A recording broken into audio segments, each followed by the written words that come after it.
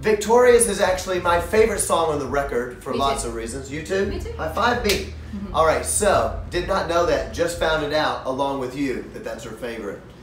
This one is very much like the epitome of a Skillet song, and especially older Skillet with all the strings. It's very kind of dramatic and theatrical and even romantic on the strings. And it's got a great message, which is that you can be victorious in your life and that you are not alone. A lot of people don't know that they can be victorious. They just think they're going to keep failing and failing and failing. And this is about believing in yourself and, you know, winning that battle, which I think is kind of cool. Corey crushed the production on the song. You did a good job. The symphony parts were all Corey, which was pretty cool.